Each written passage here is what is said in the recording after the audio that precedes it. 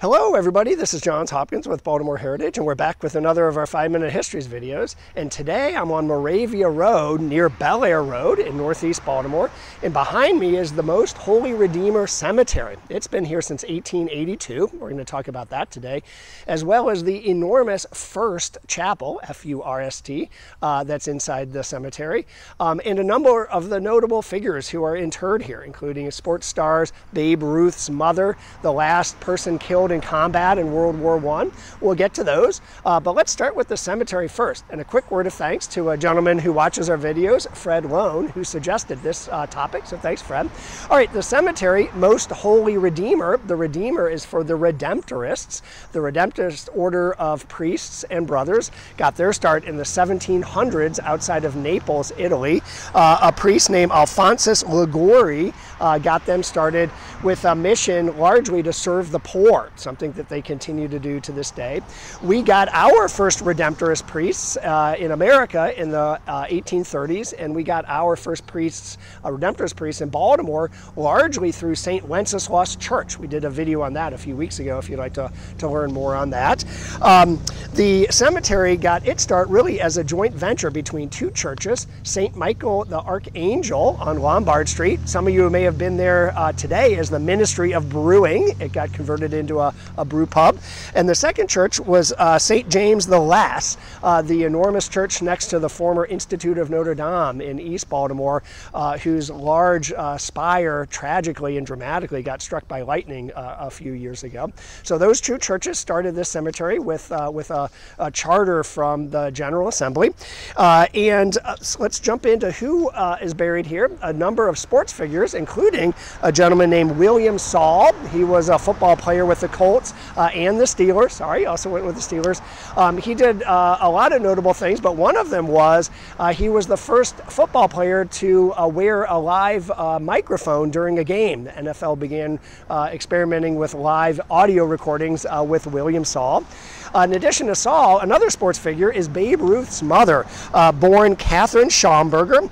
She was the mother of 7 children, although only Babe, the oldest, and one sister survived to adulthood.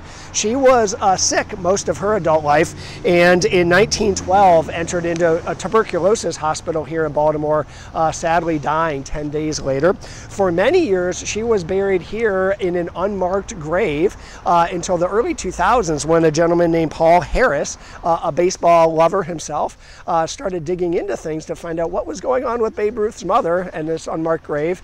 And eventually in 2008, in a partnership with the Babe Ruth Museum downtown near Camden Yards, they raised enough money to give her a proper gravestone.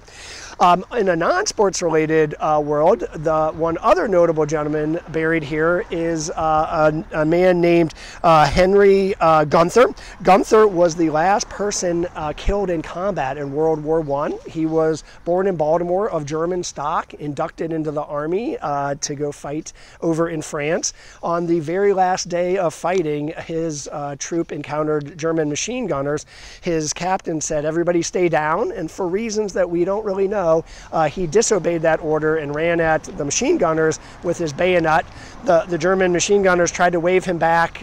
He kept running and was killed at 10:59 a.m. on November 11th, 1918, exactly 1 minute before the armistice. General Pershing recorded him as the last American combat fatality, and he was in fact the last Allied fatality. He was buried in France for a few years, but in 1923 was reinterred here in Baltimore to the cemetery behind me, and in 2010 got a memorial plaque for his role in World War I. So if Catherine Ruth and Mr. Gunther were maybe the most poignant stories, certainly the most dominant physical feature in the cemetery is the enormous mausoleum, the first memorial chapel. It is named for Frank First and his wife Elizabeth, who are interred there. Frank was born in Baden, Germany in the early 1800s, came over to Baltimore, and in the Civil War enlisted for the Union Army, I believe as a cartographer. He's in the cartography unit, but but saw combat in the Battle of Bull Run, where I think he was almost killed.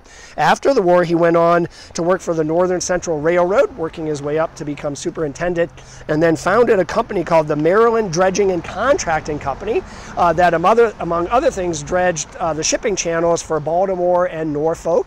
In 1915, he was part of an effort to dredge the Everglades in Florida. Back then, I think that was considered progress. A few words about the chapel. It is cruciform in style, like a cross, and measuring 40 feet by 50 feet. It is one of the largest mausoleums in the country. From its great copper dome on the inside hangs a perpetual light that is always kept lit. The architect was a gentleman named Francis Tormé. Among other churches, he built the fantastic St. Bernardine's Church in West Baltimore. At a cost of $100,000 in 1917, when this chapel was built, it came in with a hefty price tag.